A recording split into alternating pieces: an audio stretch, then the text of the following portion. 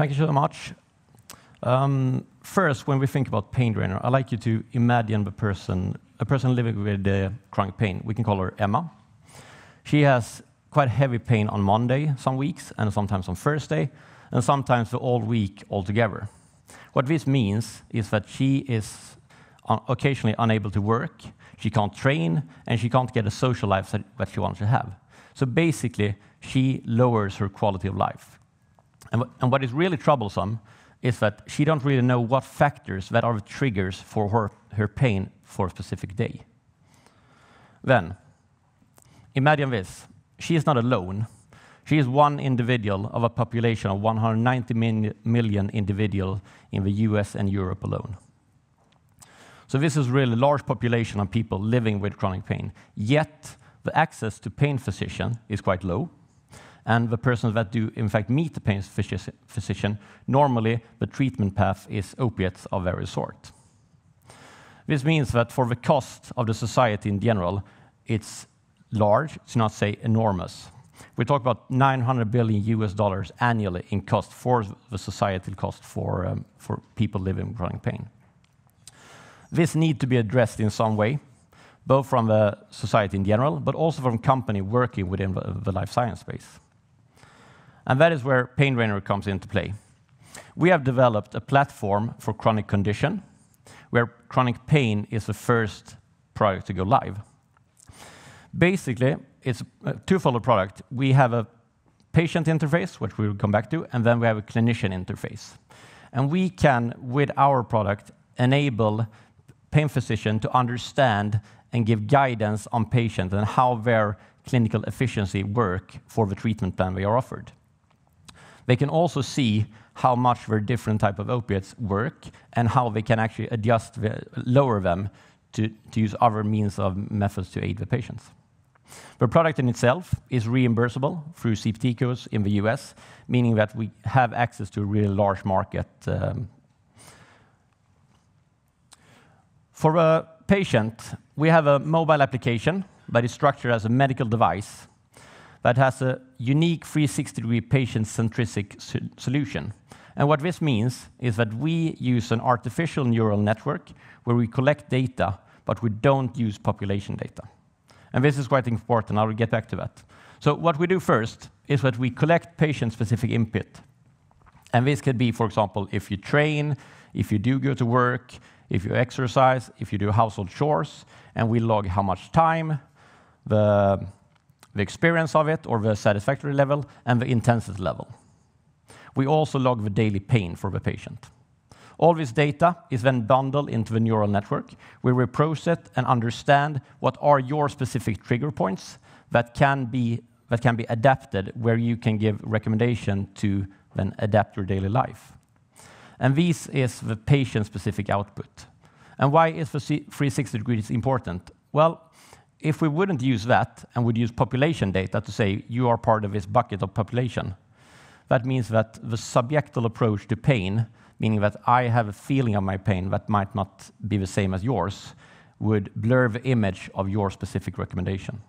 So that's why it's really important to build a network that doesn't use population data. As mentioned, we are a medical device, and this is also really important because the wellness space for pain is quite crowded. But the medical device space is not that crowded, and also there's a big distinction in how you develop a product that is a medical device rather than a wellness product. So this means that we have a certification in place to be eligible to sell in the relevant market for us, and we also have a product that is the effect of a number of clinical trials. The latest clinical trials we conducted was with Weill Cornell and Newton Wellesley Medicine, or hospital, and that was published in Pain Medicine in the US earlier this year. And the results were quite remarkable. And I won't go through all of them here, but just to give some view of what we actually were able to aid the patient with. It's important to state that this is patients that have been living with pain for some of them 1 year, others up to 10, 15 years. And over a 12-week period program, we were able to reduce the pain interference and increase physical function in 3 out of 4 patients by utilizing the daily recommendation for the patients with Paindrainer. We also were able to increase the activity engagement, and over a longer period, actually increase the ability for these patients to get back to work. And if you remember, we talked about societal cost. And if you are able to get back to work, that reduces societal cost quite a lot. So the result here, quite remarkable. This means that we right now stand on the stepping stone to go out and sell this product. And we will use a licensing model where we offer this product to healthcare providers with both the patient interface and the clinician interface. And we have a payment structure where we bill for the active patient on the platform. And this means that we can forecast monthly recurring revenue of around $45 per patient per month. The company is backed by a highly competent and skilled team with various knowledge, both within medical device, life science, as well as within AI and neural network. And also more importantly, or perhaps most importantly, we have experience through the team and the board on how to launch remote monitoring products within the US, which is really core for us since that is our core market moving forward. 2023 has been a hectic and really good year for us, and I won't present everything that we have conducted so far, but some milestones that I think are really important for us and also perhaps for you is the FDA registration as a medical device class 1, because this means that we are eligible to bill for the CPT codes within the Medicare system. We were also awarded the most innovative digital health app in the Nordics by Nordic Innovation, and also won the Business Catalyst Sweden Scale-Up program as the most innovative and promising companies for international rollout. So what does this mean when we move forward? Well, this year we start to commence sales. We have our discussion with the first clinics, we do our first pilot and trials, and we do a seed round of capital to move to the next Series A round. And over a 5-year period, we see that we will be able to achieve sales of a bit over 200 million, and we will have around 60 clinics signed in our relevant market, which is primarily Sweden and US, and then in addition, a launch in Germany and potentially also in the UK. And we have chosen these countries due to the fact that they like digital product and they are quite strong on remote monitoring. For now, for this year, we are conducting a bridge financing round of 5 million SEK, and this is to be able to initiate the commercial phase to get those first pilot case, those first clinics, and see the traction of those, to then be able to go out in 2024 to do a full Series A round that will enable us to get the larger footprint in the US and also start to get the footprint in Germany for a more scalable sale.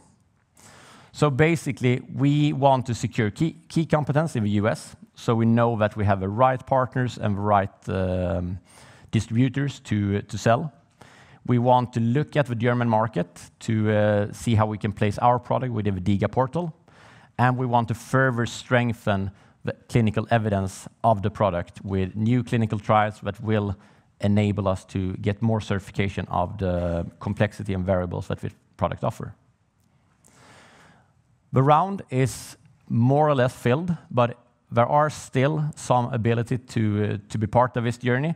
And I would say that if you do want to be part of a journey that could bring a market for millions of people, you would like to be part of a journey that has a unique AI tool to aid chronic pain patients without further from the opiate space, and you want to see how we can utilize aid for the millions of people living in pain, then Paindrainer might be an investment for you. Thank you very much.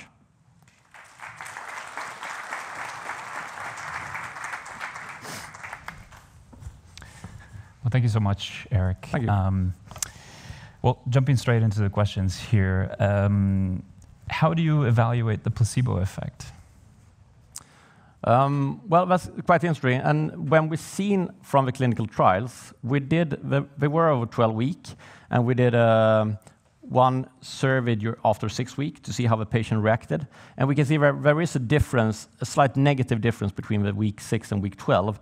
for some parameters, which we believe are that in the initial feeling of the product, where you understand your pain, and you think you have a good sort of basic behavior, and that will trigger the placebo. But then after a couple of weeks, that will lower it again. So we think that given that you use it over time, the placebo will vanish, and the effect will be as the 12-week effect measured will be prolonged, so to say. All right. And in terms of compatibility of the app, someone is asking, is it compatible with all smart devices, smartwatches, things like that? Yeah.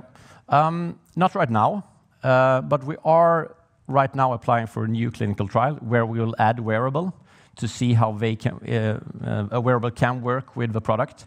And I think wearable is really good because we want to have as low barrier as possible to get high compliance in the product and actually get people to log.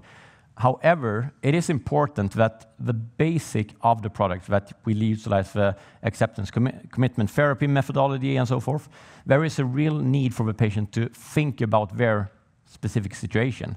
So you shouldn't just log and then think that you're done with the day. You should actually reflect upon your day and do the analysis yourself on what are your pain triggers, and therefore it's good to actually go into the app and not just let the app watch do it for you. Yeah. Is it difficult to get patients to subscribe to this? I mean, getting patients to use your device, the app?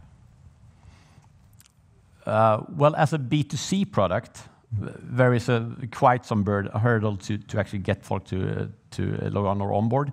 But when you provide it in a clinical setting, that you actually have a physician telling you that you should use this as part of your treatment plan, then it's obviously easier. And then how to get compliance, we can see that we need to get the patient to be active the first 2-3 days. Because if they are that and they understand, then they are more prone to continue. And now jumping into marketing, what is your marketing strategy for the product? Well, I mean, our go-to-market model is to meet healthcare providers within the US and Sweden to offer the product to them as a remote monitoring device that they can provide to their patients. In terms of how we will market the product to reach those, I would say since we're a small company, we can't go broad in our marketing sense. So different fairs, events, conventions, trying to find distributors, try to bootstrap as much as we can to actually get out in the market without placing a number of ads and billboards. And someone here is asking, how much sales do you need to reach break even? I mean, it depends a bit on the size of the clinics that we sell to, and also the how long cash flow cycle we have. But I would say we need around 20 clinics, 15 to 20 clinics. Okay. And final question, what classification is your app, and how has your journey to commercialization been affected by MDR? We are a class 1 medical device, both from an MDR regulation perspective as well as the FDA. And I mean, obviously from MDD to MDR, there were some discussions in terms to understand how we can actually position it as a class 1 device. I think one key important thing here is that we are not treatment. We are a tool for the clinician for their treatment. So we are not the treatment to say, we are a tool for providing that aid for a clinician. So that's one of the triggers that places us in the class 1. Well, thank you so much, Erik. And looking forward to following you, yep. Definitely.